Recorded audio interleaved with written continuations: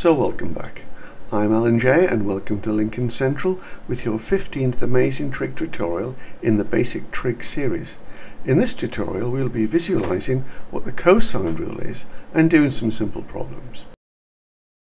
So let's start with labeling triangle sides and angles.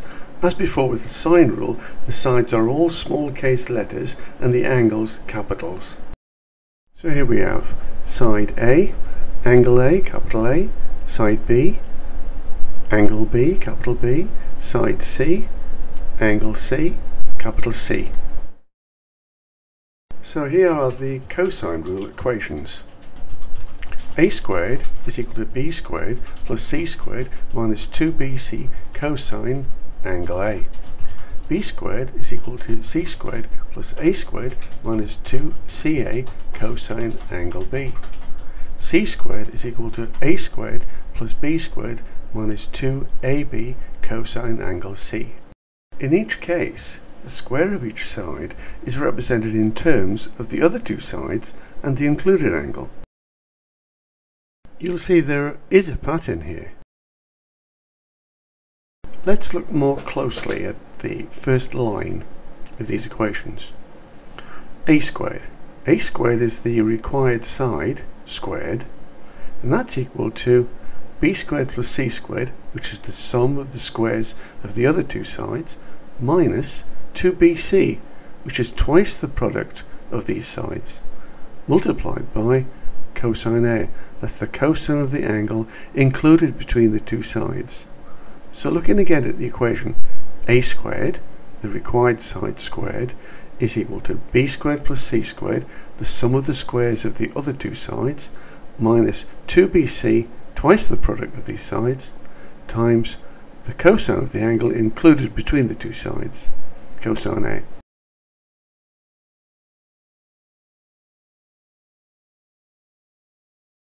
Example number 1. In a triangle, a side of 17.9 centimeters and one of 19.2 centimeters include an angle of 37 degrees. Calculate the length of the side opposite to the angle. Here's a diagram. There's a 19.2 centimeter side and a 17.9 centimeter side, and the included angle 37 degrees. We have to find the opposite side, x. Well, first we state that we're using the cosine rule. So we write using the cosine rule, and we state the equation a squared equals b squared plus c squared minus 2bc cosine angle A. If we now substitute in the values, we get x squared equals 19.2 squared plus 17.9 squared minus 2 times 19.2 times 17.9 multiplied by cosine 37 degrees. Now working that out, we get x squared is equal to 368.64 plus 320.4 minus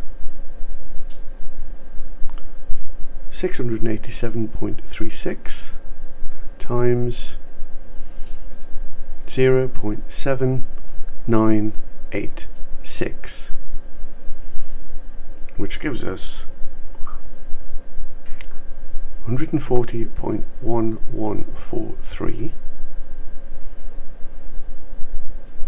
So taking the square root, x is equal to 11.8349.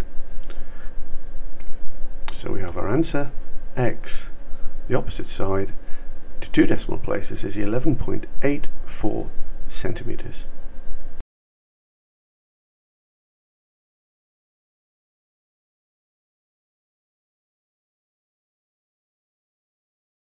Example number 2. A triangle has sides of 15.5 centimeters, 21.8 centimeters, and 23.6 centimeters. Calculate the size of the angle facing the 21.8 centimetre side. And here's our diagram. The 15.5 centimetre side, 21.8 centimetre side, 23.6 centimetre side, our angle theta, and the opposite side, 21.8, we need to find angle theta. As with the previous example, we need to start by quoting the law, the cosine rule, and stating the equation. So here we're using the cosine rule. A squared equals b squared plus c squared minus 2bc cosine angle A. In this problem, it's not a straightforward substitution. We have to change the equation around and make the angle the subject of the equation. We don't have the angle, we have the cosine of the angle, so we have to make the cosine of the angle the subject of the equation. The first stage in doing that is to take the whole expression with the cosine of the angle across to the left hand side of the equation and change its sign. But of course, in reality, all you're doing is adding plus 2bc cosine A to each side. Okay, here's the next line. 2bc cosine A plus A squared equals b squared plus c squared. Now if we take a squared to the right hand side and change its sign, we get 2bc cosine A equals b squared plus c squared minus a squared. Now all that needs to be done to have cosine A on its own is to divide both sides by 2bc, and 2bc cancels on the left. So we have cosine A equals b squared plus c squared minus a squared all over 2bc.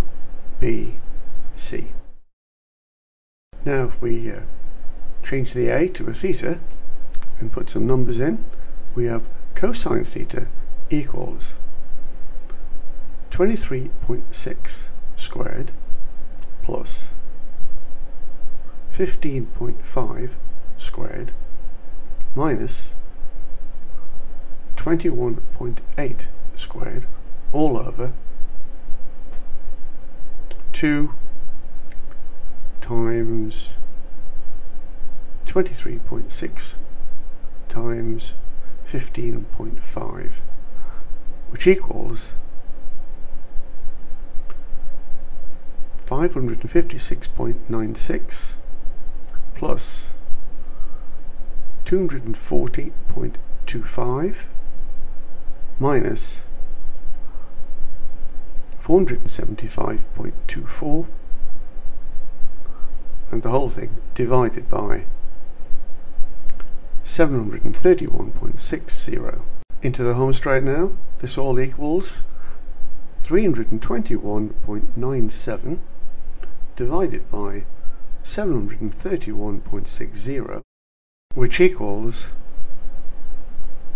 0.4401. So our angle theta equals cosine minus 1, 0.4401, which comes to 63.8897 degrees. So our answer is angle theta equals 63.89 degrees to 2 decimal places.